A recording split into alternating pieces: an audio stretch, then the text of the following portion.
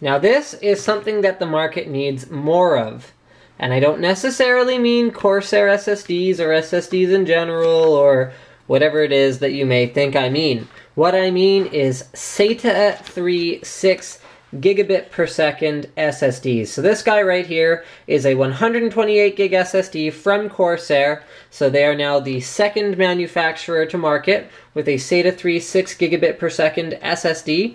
And I'm going to tell you why exactly, as part of my unboxing, this SSD needs a SATA3 6Gb per second interface. Oh, I'm unboxing off camera.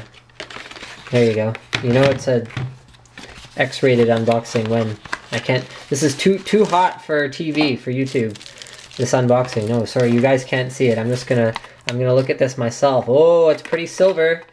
Yeah, it's got a silver casing on it. It comes with a sticker. No, just kidding. I'll show you guys. Okay, so first thing it comes with is a 2.5 inch to 3.5 inch adapter. Lots of modern cases these days are actually coming with native support for SSDs or any 2.5 inch drive.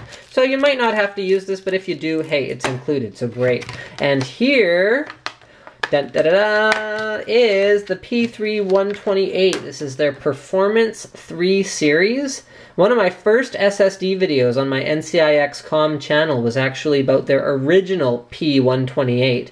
So we've come a fair ways since then. This is also a 128 gig, but in terms of performance, it absolutely blows the doors off their older drives. So here you can see we've got our standard 2.5 inch mounting holes on the sides as well as the bottoms of this drive. Okay, here's a little warranty void if remove sticker. Now this interface is going to look pretty familiar. This is a SATA interface, so your power is still the same old thing that it's been since SATA 1. This guy right here, SATA3 6Gb per second, is physically identical to what we've seen in the past. The only difference is how much throughput it's capable of. So 6 gigabit per second is, I mean, doing the rough math, is about 600 megabytes per second.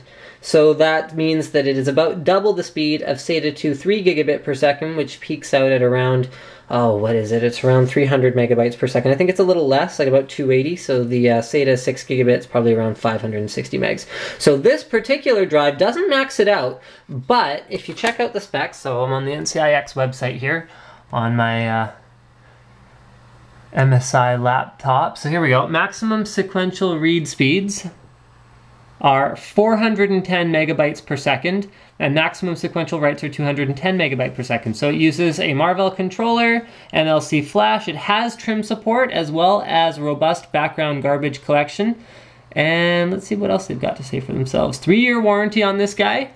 Wow, the NCIX site is great. It tells me all the stuff that I could tell you, except in note form rather than watching a long YouTube video. That's pretty useful.